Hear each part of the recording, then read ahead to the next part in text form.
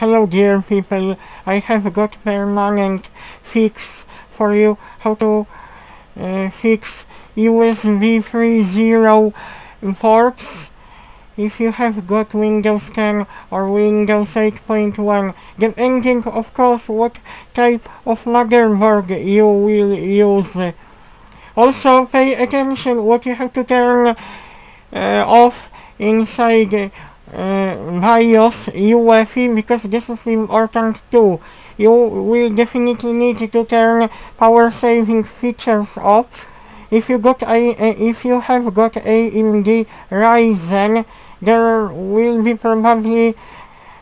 are more probably options. I don't have yet Ryzen. If I have, I will let you know. At the moment I'm using that motherboard which has UEFI BIOS. I have to tell you what really fixed my problem of USB 3.0 ports, because nothing else was working in the past. I will tell you what finally I was able to fix my ports, because USB sometimes stopped working.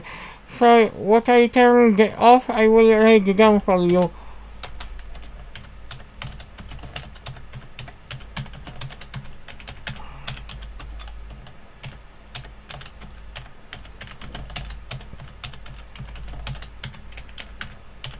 Those two options I turned off completely. This is what fixed my error, but I have to adjust a little bit. Give me a few seconds. I'm using the latest version of LibreOffice. I just have to align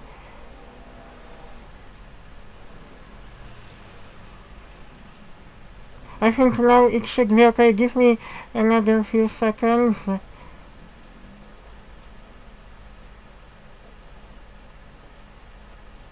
Okay, these two options helped me to get rid of that error. After disabling USB legacy support, USB 3.0 legacy support, I no longer have issue with USB 3.0 port. This is important. Second option, what you have to pay attention on, power options. If you got high performance or this option, you go to change advanced power settings. You set option to 0 so that your hard drive will never turn off. Next, allow hybrid sleep, you disable it. USB selective suspend, you switch to disable. Very important. I think next option, we have to go to device manager, because this is important too. You also have to disable in power management that option. You check this. You also check root hub. You make sure this is untick. Very important. You also check hubs. If any of the hub has got this option on, you have to disable. Check also this. No, this doesn't have that option. And what else? Also check latest driver, because I got ASRock motherboard. I'm using the latest driver. This is, I think, the most current driver. I don't see the drivers from 2021. As you can see, this is quite important. I updated to the newest USB 3.0 driver, because I had very outdated driver from 2013, that one's from 2020.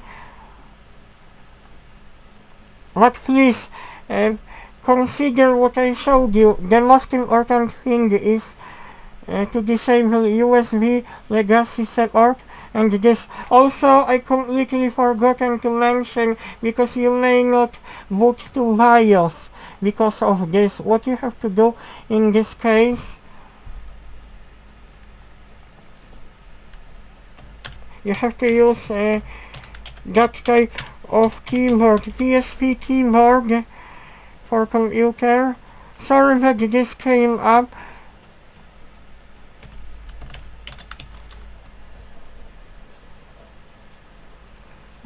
I try to show you what I exactly mean. Because only by using this, why this doesn't come up? Aha! Sorry people, I completely forgotten. This is what I meant. This, you have to use this PS/2 mouse, PS2 port. You have to use, I forgotten name of extension. Without it, if you disable this and this, you have to disable to get rid of compatibility issue.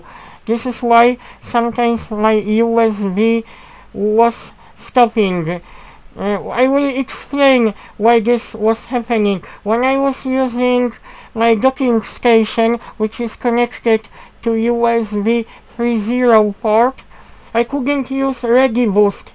After a while, USB 3.0 stopped working properly. Now at the moment I can not only use this, but I can also disable ReadyBoost. I can also eject as normal. I will show you. If you have got that issue, don't worry. You can use option Event Viewer to check what process is blocking from ejecting your hard drive. We will see. We got Gigabyte OC Guru, which we have to terminate. We also got oh no, I cannot do that at the moment. But you can also use a different utility which I have got on my desktop. Hot swap. You can use hot swap. Hot swap will eject the drive, and I will show you. I no longer get any USB 3.0 issue.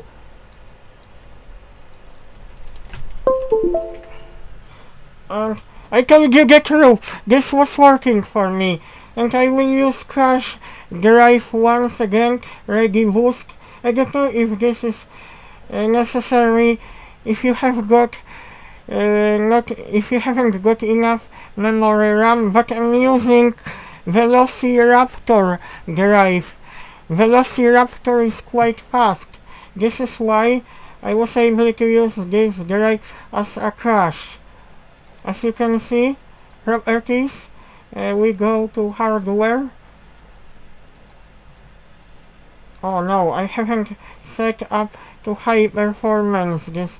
Oh no, I completely forgotten about this. No good, Simon. You have forgotten about it. No, I don't want to do that once again. You can also check properties of that drive, because this is docking station. That is the drive itself. But this is very fast drive. I forgotten to mention. I have to turn this off on once again. I no longer get USB 3.0 issue after disabling this and this. But please consider this what I told you. Very important. I will also check this. If you have those connected by using that port, because that port you will need to be able to boot to BIOS UEFI. Why I'm telling you this? Because you don't need this, because this is causing compatibility issue, and this as well. This is why I disabled this completely. I hope you like this video. Bye.